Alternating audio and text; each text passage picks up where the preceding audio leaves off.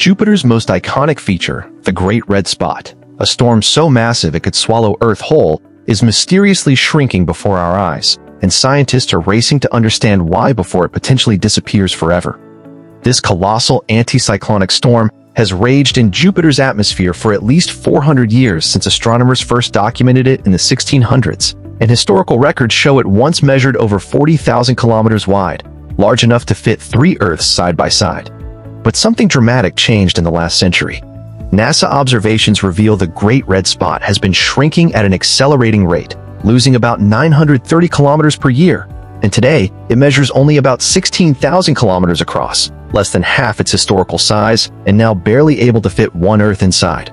The storm's winds still rage at over 400 kilometers per hour, but scientists using Hubble Space Telescope data have discovered the spot is not only getting smaller, but also changing shape, becoming more circular and taller as it contracts, like a spinning ice skater pulling in their arms. While researchers don't fully understand what's causing this dramatic transformation, theories include changes in Jupiter's internal heat flow, interactions with smaller storms that feed or drain energy, and shifting jet stream patterns in the gas giant's turbulent atmosphere.